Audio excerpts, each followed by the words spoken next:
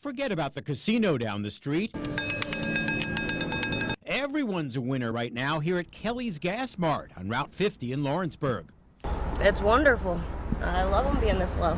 Manager Dave Faulkner got the go-ahead to lower prices below $2 on Sunday to match the Lawrenceburg Kroger. Business has exploded since then. What are the customers telling you when they see this? They love it. They absolutely love it. They say it's more expensive everywhere else.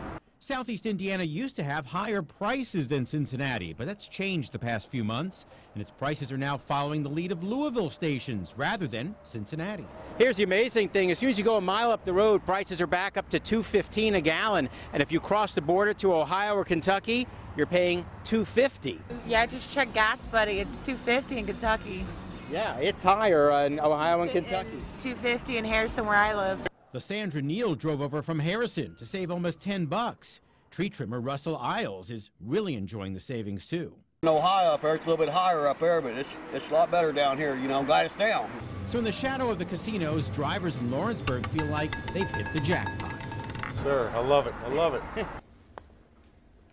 See, you can win in Lawrenceburg. There you go, which brings us to today's edition of Cheap Gas Monday. Ron McKitty reports $2.25 at the Speedway, Tylersville and Route 4 bypass in Hamilton. Bob Apke says Thornton's Route 4 in Fairfield is $2.25 as well. And in Kentucky, Kermit Balmer says Murphy USA in Florence is down at $2.47. Finally, a big shout out to our Indiana friend Terry Henkenburns. He's the one who alerted me to that $1.99 price in Lawrenceburg, and we headed right out there as soon as we heard it from him. So thanks again. Don't waste your money. Greg, Julie.